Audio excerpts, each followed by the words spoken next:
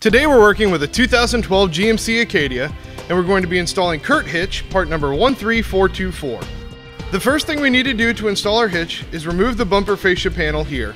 We'll just turn the two hand knobs a quarter turn to the left, and we can remove the panel. Next, we need to lower our exhaust to make extra room for manipulating and maneuvering the hitch into position. We'll fit a strap underneath the exhaust to support the weight once we get it off the hangers. There's a rubber isolator on either side of the muffler that we'll need to undo from the hangers to lower that side of the exhaust. We'll repeat the same procedure over on the passenger side. We'll spray the hangers down with some lubricant and pry the isolators off. With our exhaust lowered, we can go ahead and maneuver our hitch into position and start installing our hardware. It might be a good idea to get a second set of hands to help you hold the hitch into place while you get your hardware in. There are two weld nuts on the frame rail on both the passenger and driver's side of the vehicle.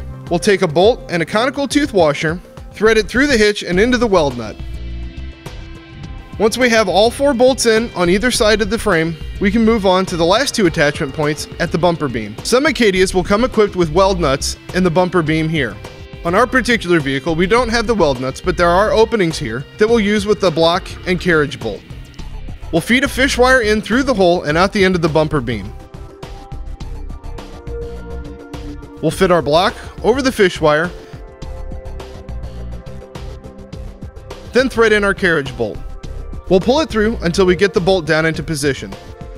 We'll repeat the same procedure over on the passenger side. Then we'll take our locking flange nut and thread it on. We'll do the same on both the driver and passenger side of the vehicle. With all of our hardware in and finger tightened, we'll go ahead and tighten it all the way down, then use a torque wrench to tighten it down according to the specifications in the instructions.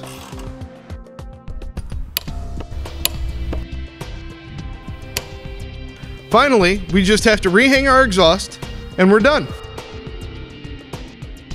That's it for the installation of Curt 2-inch hitch, part number 13424, on our 2012 GMC Acadia.